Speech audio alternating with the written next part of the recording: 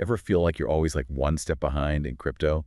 Like there's this secret club out there with all the winning plays. Today, we're going to pull back the curtain on one of those plays, a really manipulative tactic called spot futures manipulation. It's a strategy that takes advantage of how spot and futures markets are linked. They use that connection to create artificial price swings, and unfortunately, it's often retail investors who end up paying the price. Okay, so let's dive in. Our main source today is some fascinating research by Shiri Wang and Tianyang Zhang titled Spot Futures Manipulations in Cryptocurrency Markets.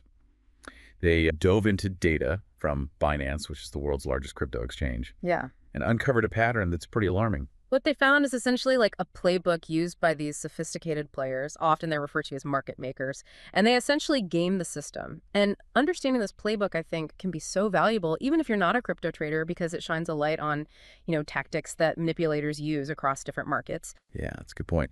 Okay, so let's break this playbook down step by step. What's the first move in this manipulative dance?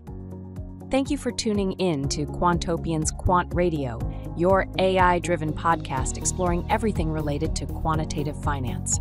If you enjoy this episode, don't forget to like and subscribe to stay updated on future releases. For more quant-focused content, join us at community.quantopian.com. There you can explore a wealth of resources, connect with fellow quants, engage in insightful discussions, and enhance your skills through our extensive range of online courses. Quant Radio is intended to help people develop their knowledge and skills in quant finance. This podcast is not intended to provide investment advice. And now, back to the episode. It all starts with what the researchers call the pump. Imagine a cryptocurrency. Let's call it CoinX, just chillin', trading at a stable price, let's say $10. Suddenly, these market makers, they have a large stockpile of CoinX, and they start aggressively buying it up on the spot market. So they're artificially pumping up the demand. Exactly. This buying spree creates the illusion of surging interest in CoinX, pushing the price up, up, up. Let's say in our example, the price jumps to $40. Now everyone's watching CoinX thinking, whoa, this thing is about to take off. That's where the fear of missing out kicks in, that dreaded FOMO. Totally. You see that price skyrocketing, and you don't want to be left behind. So what happens next? Well, that's when our market makers set their trap. They know that all those eyes watching CoinX's price climb are going to want a piece of the action. And they also know that many will turn to the futures market to try and multiply their gains with leverage. Okay, so for those of us who haven't delved into futures trading, can you quickly unpack how that works and why it's attractive to traders? Sure. Futures trading basically allows you to control a larger position with a smaller amount of capital. So let's say you believe CoinX is going to keep going up. Instead of buying like $1,000 worth of CoinX on the spot market, you could use that same $1,000 to control, say, $10,000 worth of CoinX in the futures market. So the potential for profit is magnified, but so is the risk, right? Precisely. And that's what these manipulators are banking on. They know that retail investors, driven by FOMO and the allure of those, amplified gains, are going to pile into the futures market, betting that CoinX's price will keep going up. Okay, so while all these folks are piling into the futures market, hoping to ride the wave, what are the market makers doing? They're quietly taking the opposite position. While everyone else is buying long on CoinX in the futures market, betting the price will go up, our market makers are secretly shorting the coin. So they're essentially betting that the price will fall. Exactly. They created the initial price surge, they lured everyone into the futures market, and now they're perfectly positioned to profit from the inevitable crash. It's a pretty devious plan when you lay it all out like that. It is. And unfortunately, it plays out all too often. So what happens next? How does this trap actually spring? Well, once the market makers have built up a sufficient short position in the futures market, they move to the next phase of their plan, the dump. They start selling off their massive holdings of CoinX on the spot market. Remember, they control a big chunk of the supply, so their selling has a huge impact. So the price starts to plummet. Right. And as the price drops, panic sets in. Those retail investors who went long in the futures market, hoping to ride the wave, suddenly see their positions getting liquidated. They're forced to sell at a loss to cover their positions. So it's a double whammy for the retail investors. Exactly. They lose money on their long positions in the futures market, and the value of any CoinX they might be holding on the spot market also plummets. Meanwhile, the market makers are sitting pretty right. They made money on the pump, and they're making even more money as the price crashes. That's right. They close out their short positions in the futures market, locking in their profits. It's a classic buy low, sell high strategy, but with a manipulative twist. And sadly, it often leaves retail investors holding the bag. This is really fascinating, but also pretty disturbing. It's like this hidden mechanism that's working against everyday investors.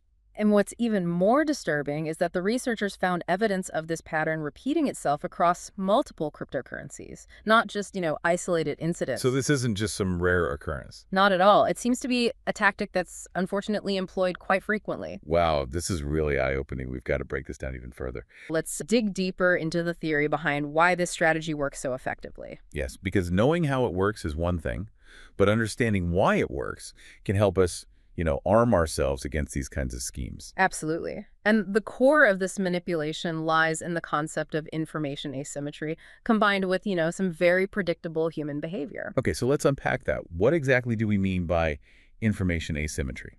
It basically means that one party in a transaction has more or better information than the other party. In the case of spot futures manipulation, the market makers, the ones orchestrating the scheme, they have a significant information advantage over retail investors. Makes sense. They're the ones with the large holdings, sophisticated algorithms, the deep understanding of market dynamics. Precisely. They have access to real-time data, order flow insights, and often they employ complex predictive analytics. They're essentially seeing the whole chessboard, while most retail investors are only focused on a few pieces. So it's like they're playing the game on easy mode while everyone else is struggling on hard mode. That's a great analogy. And beyond that information advantage, these market makers also have a deep understanding of human psychology, particularly the behavioral biases that often drive, investment decisions. You're talking about things like FOMO, herd mentality, the tendency to chase quick profits. Exactly. They know that when people see a price shooting up, they're more likely to act impulsively, driven by fear and greed. It's a very primal instinct, a desire to be part of the winning side, to not miss out on a perceived opportunity. I guess it's easy to get swept up in the hype, especially in a fast-moving market like crypto. Absolutely. And that's precisely what these manipulators are counting on. They create that hype, they fuel that FOMO, and then they exploit it to their advantage. So they're not just manipulating the market. They're manipulating human psychology. It's a bit unnerving when you think about it. It is, and it underscores the importance of awareness and critical thinking. We need to recognize that markets, especially unregulated markets like crypto, are not always rational. Human emotions play a huge role, and those emotions can be exploited. This all feels a bit theoretical, though. Do you have any real-world examples that can help, illustrate how this plays out in practice? Absolutely. In fact, the researchers highlight a very clear example in their paper, the manipulation of a cryptocurrency called HOOKUSDT on Binance, which occurred back in December of 2023. Okay, so let's walk through that example. Set the scene for us. Imagine this. It's Christmas Eve, and most people are, winding down for the holidays. But the crypto market, as always, is humming along, and that's when HOOKUSDT, a relatively unknown token, starts making some serious moves. Already, my spidey senses are tingling. Christmas Eve, low volume, probably fewer people watching the markets closely. Exactly. And that's when you start to see the classic signs of this spot futures manipulation strategy unfolding. HOOKUSDT was trading at a relatively stable price. And then suddenly, there's a huge surge in buying activity on the spot market. The price starts climbing rapidly. And this is the market makers, the puppet masters starting to pump the price right. Precisely. They're using their large holdings to create artificial demand, pushing the price up, up, up. And as the price climbs, it catches the attention of retail investors, who are always on the lookout for, the next big thing. The FOMO starts kicking in hard. Everyone's thinking, I don't want to miss out on this potential rocket ship. Right. And that's when they start pouring into the futures market, hoping to amplify their gains with leverage. Remember, futures trading allows you to control a larger position with a smaller amount of capital. But it also magnifies your losses if the market moves against you. So they're playing with fire. Indeed. And meanwhile, the market makers who are behind the initial pump are now quietly building up short positions in the futures market. They know that what goes up must come down, especially when it's been artificially inflated. They're setting the trap. So walk us through how that trap is sprung. What happened with HOOKUSDT?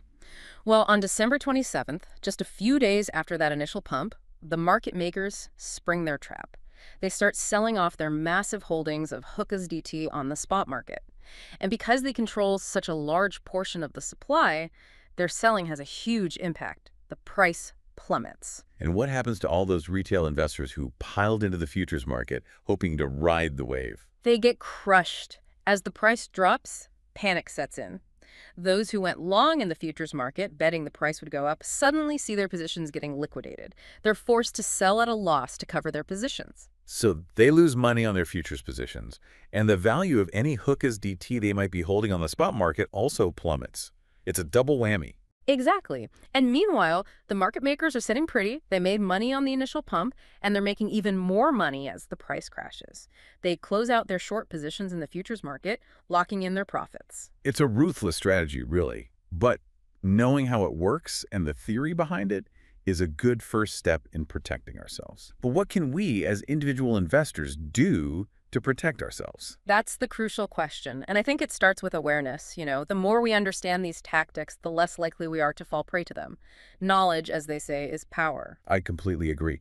But awareness alone isn't enough. We need actionable strategies, tools, something to help us spot these manipulations in real time. What should we be looking for? There are several key metrics the researchers highlighted that can serve as, red flags.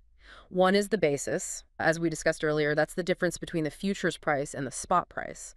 A decreasing basis, especially when the spot price is rising, can be a sign that, manipulation is in progress. Okay, so if the futures price is getting closer and closer to the spot price, even as the spot price is going up, that's a warning sign. Exactly. It suggests that something might be artificially inflating the spot price, creating a temporary disconnect between the two markets. Got it.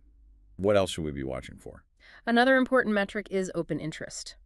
A sudden surge in open interest, particularly when the basis is decreasing, can be a big red flag.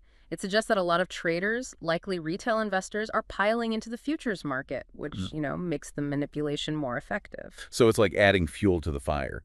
The more people jump into the futures market, the bigger the potential crash when the manipulator pulls the rug out. Precisely. And finally, keep an eye on the top trader long-short ratio. This metric tells us how large, sophisticated traders, the ones who are often behind these manipulations, are positioned in the market. A declining ratio before a price spike suggests that they're betting on a downturn, shorting the coin, while everyone else is going long. Okay, so if I'm seeing these three things happening together, a decreasing basis, a surge in open interest, and a declining top trader long-short ratio, I should proceed with extreme caution. Absolutely. Those are all strong indications that you might be walking into, like a carefully orchestrated trap. This is really helpful, but it also feels like a lot to keep track of. Are there any tools or resources that can help make this process easier? Thankfully, yes. There are a number of websites and platforms that track these metrics and, provide alerts when suspicious activity is detected. That's fantastic. So we're not completely on our own here. But beyond these specific tools and metrics, what are some general principles or mindset shifts that can help us become more savvy investors? One of the most important is developing a healthy sense of skepticism, I think. Don't just blindly follow hype or social media chatter. Dig deeper. Look at the fundamentals of a project. Understand, who's behind it. And be wary of anything that seems too good to be true. That's great advice. It's like the old saying, if it sounds too good to be true, it probably is. Exactly. And remember, FOMO, the fear of missing out, is one of the most powerful weapons manipulators use against us. Don't let it cloud your judgment. Take your time, do your research, and make informed decisions based on, solid evidence, not emotional impulses. This has been incredibly insightful. We've gone from the mechanics of manipulation to the psychology behind it, and now to some practical tools and strategies we can use to protect ourselves. Is there anything else you think our listeners should keep in mind as they navigate the often wild world of cryptocurrency? I think it's important to remember that while manipulation is a real threat, it shouldn't scare us away from, the incredible potential of this technology. Cryptocurrency and blockchain have the power to revolutionize many aspects of our lives. I completely agree. It's about being informed, being vigilant, and not letting the bad actors deter us from exploring the vast possibilities that this space offers. Exactly. And as the industry matures, I'm hopeful that we'll see even more robust regulations, better tools for transparency, and a more educated investor base. This has been a truly eye-opening deep dive. We've learned about a manipulative tactic that's often hidden in plain sight explored the theory behind why it works so well, and most importantly, armed ourselves with the knowledge and tools we need to protect ourselves. Thanks for joining us on this deep dive into the world of spot futures manipulation.